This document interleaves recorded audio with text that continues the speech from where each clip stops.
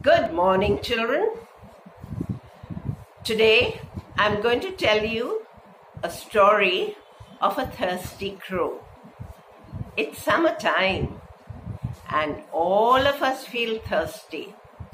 These poor animals and birds, they look out for some place or a pot which may be having some water to drink so that they may quench their thirst. So today I'm going to tell you the story of a thirsty crow. Once there was a crow who was flying around on a hot sunny day. You can see the sun here, right? And he was very thirsty, looking out for water. He flew here and he flew there, and finally he found a pot.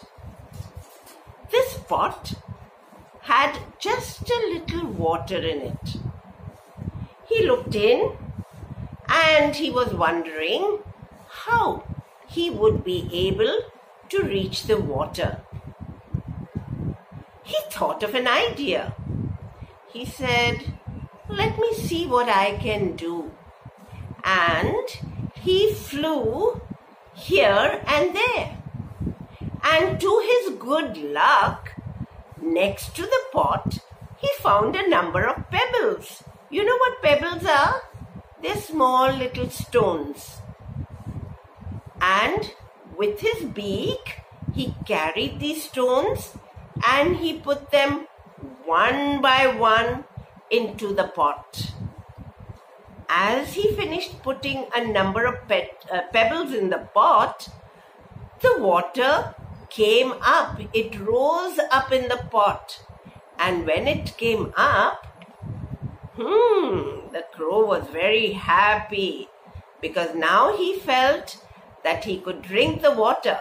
So he started drinking the water. And after he drank the water, he gave a smile to himself and he flew away. Children, it's summertime and make sure you drink a lot of water in summer, okay? See you next time with another story. Bye.